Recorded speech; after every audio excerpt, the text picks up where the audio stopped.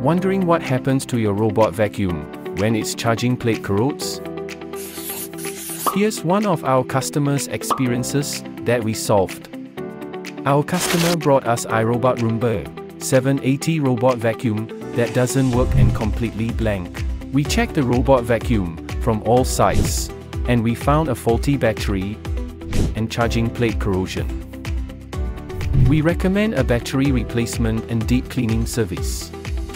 After customer approval, we begin robot vacuum repair. Almost like new, the robot vacuum works again. Are you having the same problem?